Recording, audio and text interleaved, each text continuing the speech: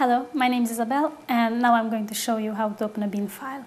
A bin file is the binary image of your CD or DVD, and now I'm going to show you how to open it. Okay, here you can see the folder in which we have the bin file. And now in this folder, we have to create a new text document.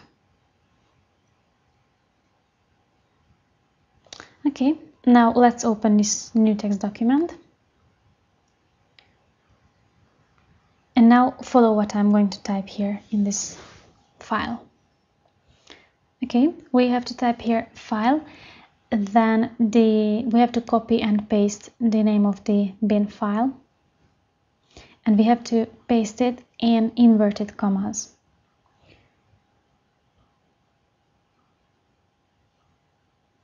And still in the inverted commas, after the name of the bin file, we have to type in .bin. Okay, then we write here binary, then an enter, and in the next line we are going to type in track 01,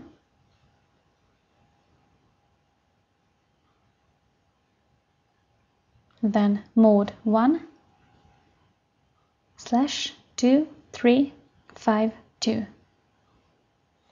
Okay, then an enter again.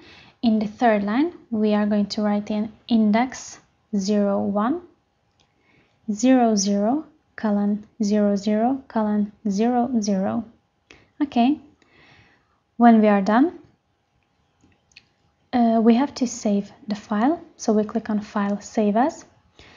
The type should be all files, and the file name is going to be the name of the original bin file and .cue.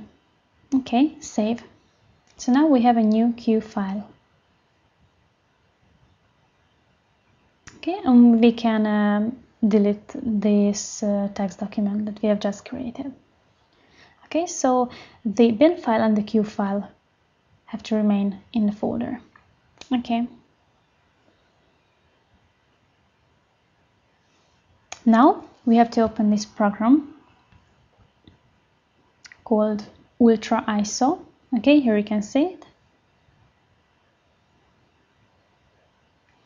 And now in the toolbar we go to Mount to Virtual Drive. Okay, as an image file we have to select and open the original bin file and click on Mount. Okay, when it's done, we go to the Start menu and there to My Computer. And look, here is a new virtual drive that we have just created.